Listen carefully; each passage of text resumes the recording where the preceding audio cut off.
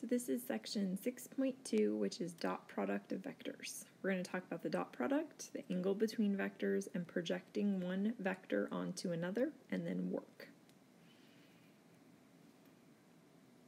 So the first thing is dot product. The dot product is basically taking the components of each vector and multiplying them together and then adding those. So you can see u1 plus v1, or u1 times v1 plus u2 times v2.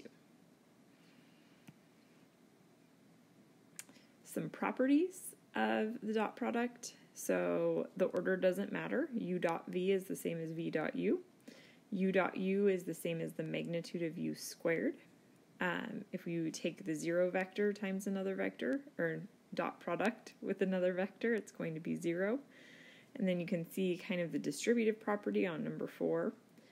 And then same thing with number 5 if you're multiplying by a scalar value. So here's an example. We're going to find the dot product of the vector 4, 3 and -1, -2. So this would be 4 times -1 plus 3 times -2. So that would be -4 plus -6, so we would get -10. So it's important to understand that you're going to get a scalar answer, a value out, when you take the dot product of two vectors. So in the previous section, when we were multiplying by a scalar, you still end up with a vector as an answer, but with the dot product, you're going to end up with a scalar as an answer. So to find the angle between two vectors, we're going to use cosine of theta equals u dot v divided by the magnitude of u times the magnitude of v. And then to find the actual angle, we take the inverse cosine of that value. So we're going to find the angle between vector u, which is -2, 3, and vector v, which is -4, -1. So we're going to do cosine of theta is u dot v over the magnitude of u times the magnitude of v.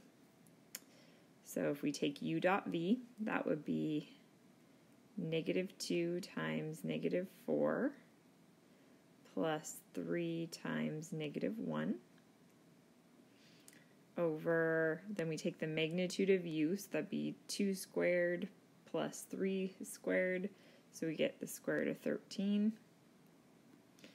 times, so then the magnitude of v, 4 squared plus 1 squared, so that'd be square root of 17. So then what we want to do to find theta is we're going to take the inverse cosine of this whole thing, but we can simplify here. So this would be 8 plus -3, so it would be 5 over, and I'm just going to leave this as the square root of 13 times the square root of 17. So we type that in the calculator. Make sure that you're in the correct mode. So I want degree mode on this one, and I would get 70.3 degrees. And we have a picture over there to kind of like look and think, does that make sense? Does that look like a 70.3 degree angle? And it does. Okay, orthogonal vectors are vectors that meet at a right angle. And if you take the dot product of two orthogonal vectors, it's going to equal 0. So you can prove that vectors are orthogonal by taking the dot product. And we're going to use that in kind of our future examples here. So then the next thing is a projection of u and v. So if u and v are non-zero vectors, the projection of u onto v is this little thing right here. Now, it's hard to kind of explain what projection is, so I feel like this visual helps explain or show what we're doing when we're taking the projection of u onto v. So it says the good way to think about a projection of u on v is as the vector is the shadow that u produces on v. So you're kind of making a right triangle, and this part right here is the projection of u onto v. and we can come up with the components of u as u1 and u2. So in our next example here, we're going to talk about how do we find the components as two orthogonal vectors, because you can see that these two vectors are orthogonal because they meet at a right angle with each other. Okay, so decomposing a vector onto perpendicular components. So we are finding the vector projection of u, which is 6, 2, onto v, which is 5, negative 5, and then write u as a sum of two orthogonal vectors, one of which is the projection of u onto v.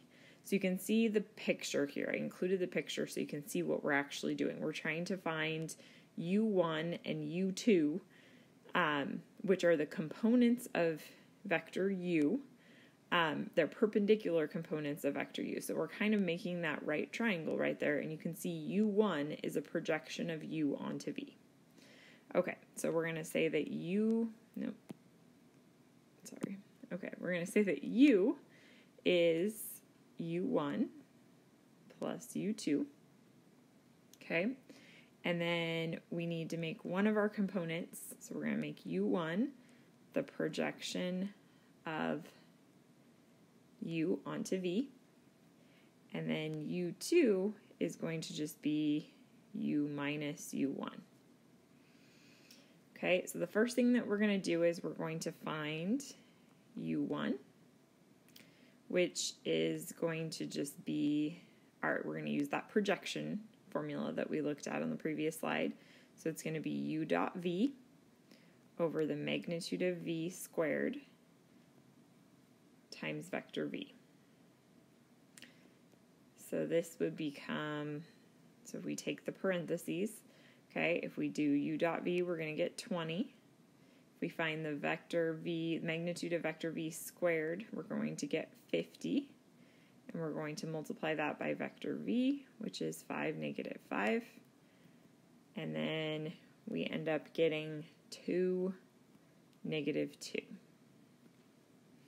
And you can see that pink vector or the red vector in our picture over there. That makes sense. You can see how that is 2, negative 2. Okay, now we need to find u2 by taking u minus u1. So vector u was 6, 2, minus u1, which is 2, negative 2. So vector u2 would be 4, 4. And you can see that also matches with our picture. Okay, so those are the two components. Those are our two orthogonal vectors.